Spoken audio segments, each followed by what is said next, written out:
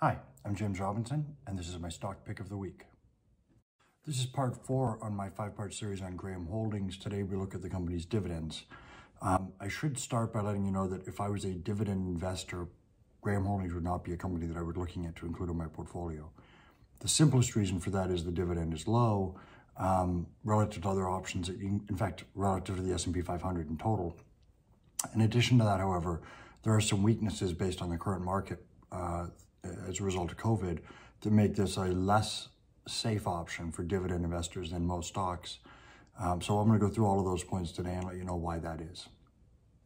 The first thing that I look at when looking at dividends is simply the amount of dividends that have been paid, and that's the total amount of dollars that have been paid, as well as the dividends per share. Oftentimes those two numbers are not the same thing. What I mean by that, when you look at this stock, for example, you can see that for the last 3 years, dividends have been basically flat in terms of the total dollars paid to shareholders.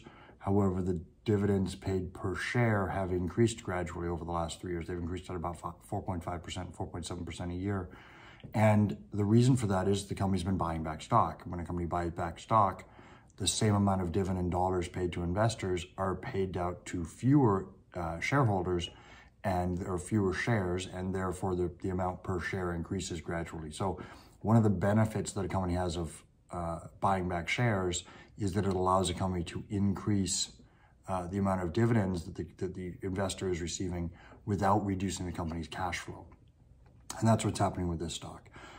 You can see that another thing about this company is that the dividends for this company have been gyrating dramatically.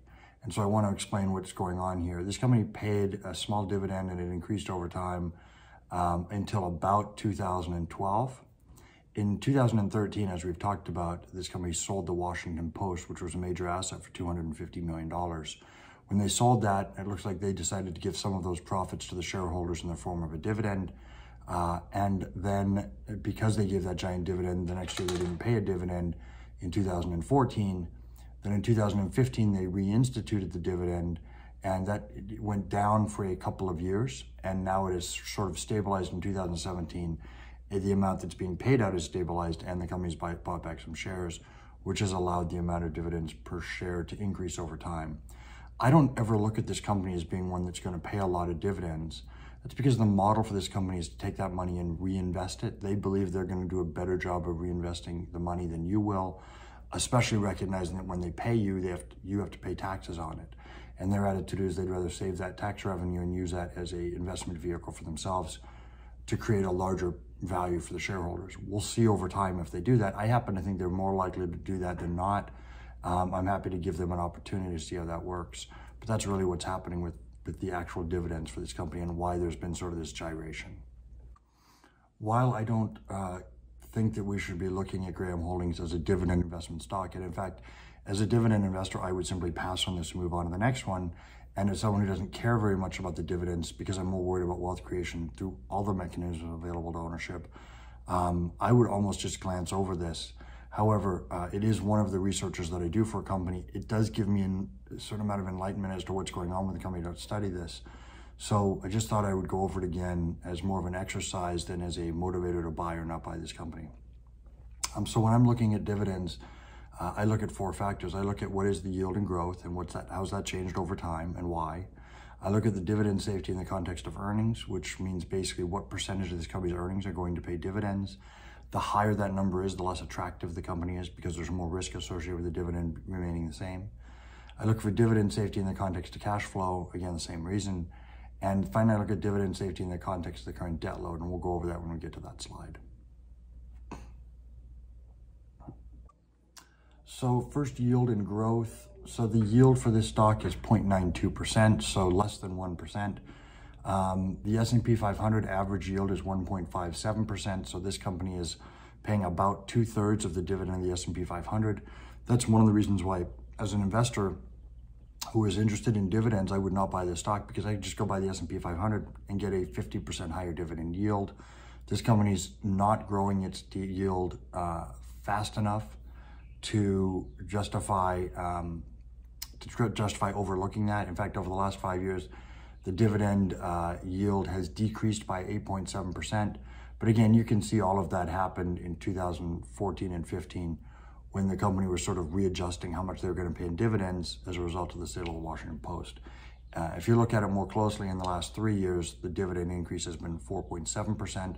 So the dividend that we've been getting has been growing faster than inflation.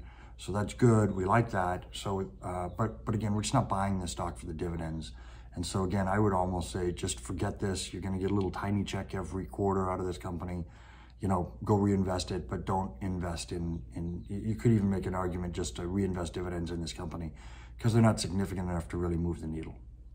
Dividend safety in the context of earnings. So this company last year paid out 9% of its earnings to shareholders. That's a very, very low number. Generally speaking, that number would be a turnoff to me because I would be saying that's not enough. They should be returning money to the shareholders, not hoarding that much cash. But I know that this company has bought several companies in the process of buying another company right now. And so my presumption is that they're going to take that money that they're retaining and they're going to reinvest it, hopefully intelligently, and hopefully at a rate that's higher than, you know, most people would earn on the money where they're given the money. So we'll see about that. The average payout for the payout ratio for the last 5 years is 11.3%. Actually, I fudged that number. That's the average payout ratio for the last 4 years. Again, the company had no earnings in 2014. We can get into why that was, but it's really not important. It's far enough in the past that I'm not going to spend a lot of time on it. Just to give you a sense, the average payout ratio for the S&P 500 is about 40%. So this company's paying about 25% of what a typical S&P 500 company would pay in dividends, which again is one of the reasons why a dividend investor should overlook this company. And we're looking at it again because of the company's ability to hopefully allocate capital. If the company's ability to allocate capital is better than the average investor, then you should allow them to do it because they're doing it with pre-tax dollars. In other words, they'd pay me a dividend and I'd have to pay taxes on that dividend and then have what's left to reinvest. Dividend safety in the context of cash flow. This is just a different prism that we use to look at how safe the dividend is over time. This simply takes into account not only the company's cash flow, which is the total amount of money that came in, but also the company's capital expenditures to figure out the free cash flow. And then we want to know what percentage of that free cash flow is used to pay dividends. So you can see that the dividend payout from cash flow is about 41%. That is rough. Generally, it's about 50 to 60% for the S&P 500, again, depending on the company's industry. The average payout ratio over the last 5 years was 21%. I'm happier with 21% than I am with 40%. But again, you need to remember that COVID has kind of thrown a monkey wrench into a lot of these analysis, and I'm having to sort of overlook some things in 2020 that I would not normally overlook because I really do believe some things that happen in COVID are very, very kind of one-time items and companies will recover. And I think this is one of those companies. But just to give you a sense, cash flow from operating activities in 2020, were $165 million. They spent $93 million, which is pretty typical on capital expenditures, gave them free cash flow of $71 million. They paid $29 million in dividends. So cash flow to pay dividends was about 42%. Again, if you look at the earnings for the last 4 years, 16, 17, 18, and 19, the company earned about $260 million versus $160 million they earned last year. I think that $260 or $270 million is probably closer to the typical non-COVID number. And when you see that happen, you see that cash flow to pay dividends is 15%. And at 15%, it's a non-issue, right? The company shouldn't have any capital expenditure requirements. They're going to make it difficult to pay cash flow, which is what this analysis is really looking at. This last slide looks at dividend safety in the context of debt. So this is a little bit convoluted. The company's debt's about $907 million. The company's interest obligation net after interest income is about $29 million. So their actual amount of interest that they pay on their debt is about 3.28%.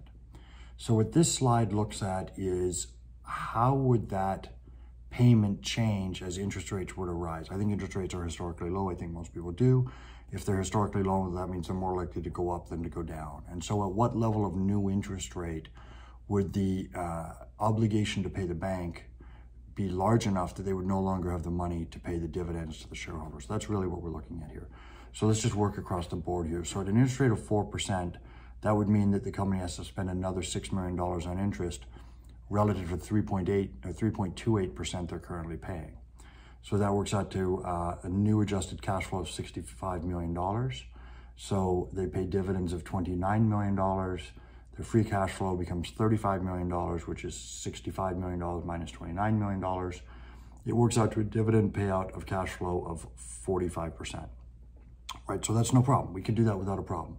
And then as you look as interest rates climb, you start to see it gets into trouble. At 8%, the company's paying another $42 million in interest.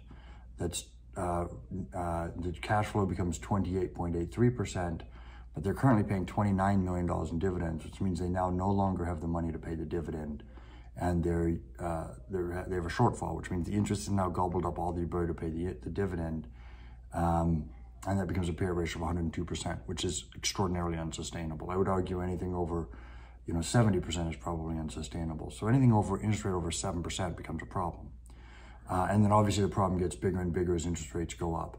What this tells you is that as a dividend investor, you should not be comfortable with this level of debt. Now, the one thing to keep in mind is that the cash flows for this company are reduced dramatically as a result of COVID, and this is not a normal year. So if you run it through the filter of that, you see it's safer than it looks. Again, there's enough reasons why a dividend investor should not be buying this stock that this almost doesn't matter. The dividend is not very high in terms of yield. The increases are not very significant. It is not a goal of this company to be a big dividend paying stock, in my opinion. I think there's other things they'd prefer to do with the money, including invest it and buy back shares. And then when you look at the fact that the debt load for this company is large enough and the current cash flows are small enough that any significant increase in interest rates would be a big problem for this company. And I think you see that as a dividend investor, you should probably pass on Graham Holdings Company. I'm not a dividend investor. For me, dividends are a happy accident. I'm happy to get them, but they don't make a big part of my decision. And so I will continue to buy this company, or to own this company, potentially for the very, very long term. But as a dividend investor, you probably shouldn't. So that's it for dividends for Graham Holdings Company. Thank you.